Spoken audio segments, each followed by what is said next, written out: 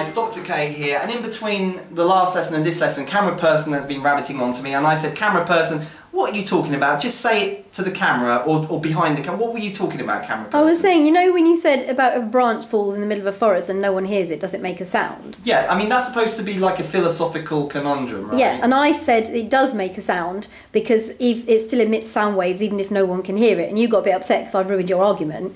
But your argument was that you've got to have someone to play your music to. But the thing is, music is communication, so it's different if it's music, because music still makes a sound if no one's there to listen to it, but you've got to communicate with people. It's for enjoyment, it's to make people listen to it, it's to kind of be artistic, isn't it? Whereas a branch falling down is just a scientific question, does it make a sound? And I think it does. Have you finished now? No. Yes. Okay. Okay. Kind of bright. Should we start philosophy? No. Okay, we talk about performance, developing your own skills, and in this lesson I want to talk about the groove, the beat, because I've had several people, I think Luke, good old Luke Abbott I think Luke's in Australia, sent me an email a while ago on the Dr. K Boogie page, and he was saying that, you know, I listen to some Boogie players and they play really, really quickly, really, really fast, and I feel I'm not playing fast enough. And it's quite a common thing.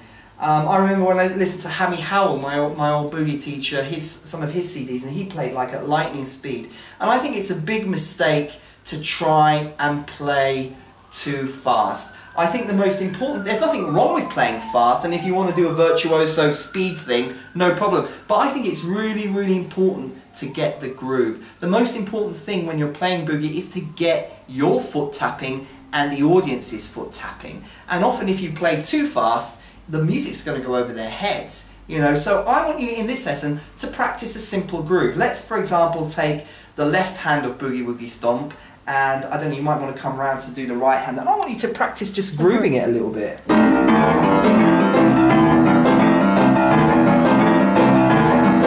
I'm not playing too fast here. Are you tapping your foot, camera person? Camera person? No. Shut up.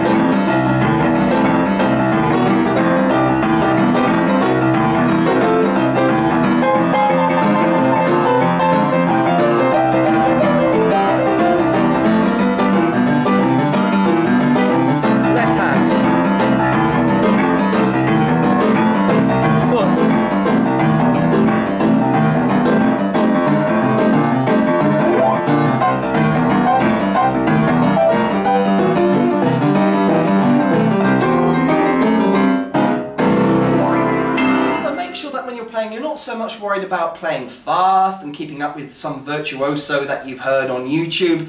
Groove it, baby. Groove. You want to say that? Groove it, baby. Groove it, baby. What was wrong with that? Oh, this is really great. So yeah, get the groove. You know, make sure that you're grooving, and once you've got the groove, then you can practice speeding up. That was my American accent for our American audience. I think probably about 100 people have unsubscribed. Oh, sorry, Americans. That was I tried. Did you want to do that again? Groove it, baby.